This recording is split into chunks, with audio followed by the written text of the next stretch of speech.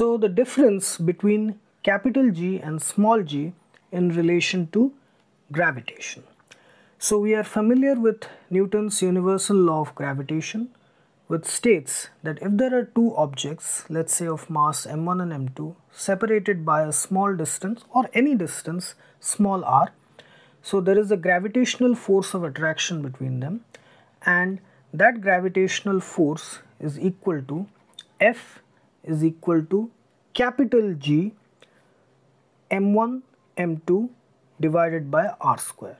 So here the capital G is equal to the universal gravitational constant. It is a proportionality constant and it has a value equals to G is equal to 6.67 into 10 to the power minus 11 Newton meter square kg to the power minus 2 in SI, and 6.67 into 10 to the power minus 8 Dine centimeter square gram to the power minus 2 in CGS.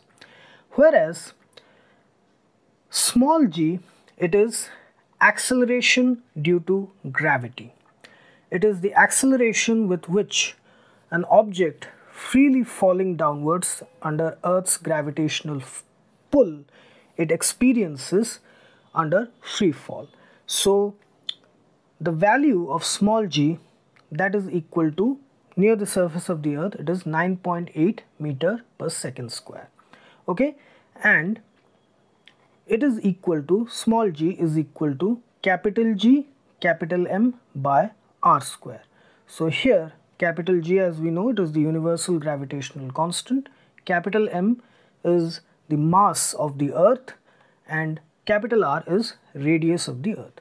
So it is only for here, for the sake of simplicity, I am assuming that the object is near the surface of the Earth and it has a value 9.8 meter per second square.